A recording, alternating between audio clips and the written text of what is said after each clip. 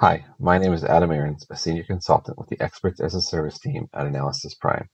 Today, I'm going to show how to use the new formulas available for model calculations and the new model type as part of the latest SAC release. In this video, I will cover a brief background of the formulas, how to create the formulas, and then come back and recap what we covered. The new formulas enable the calculation of common time-oriented analysis without the need for multiple calculated measures to achieve the same effect. The new formulas are year-over-year, a simple moving average, the compound annual growth rate. Now we can move over to SAC and take a look at these new formulas. Inside our model, we're in the calculations management section, and we're going to create some new calculated measures. First, we'll create the year-over-year analysis. We look at YoY, and it pre-populates with the date dimension, which is the driver, and it requires a single measure. We'll use sales. Give it a name, and this is ready. And you can make aggregation adjustments as required in formatting. Next, we're going to look at a simple moving average.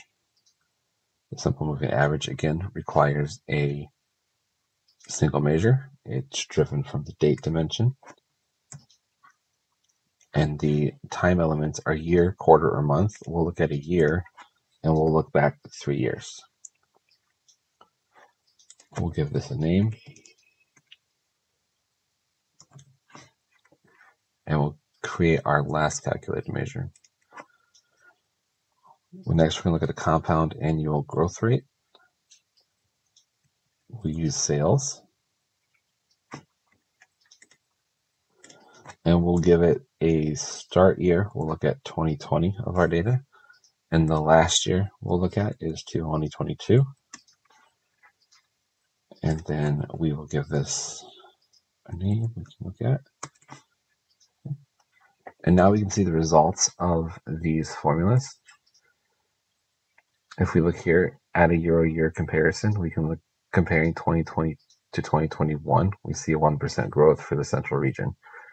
But between 2021 and 2022, sales have been flat. The simple moving average, we look at the actual sales in 2022, and now we told it to look back 3 years and get a moving average, and we see a slight difference.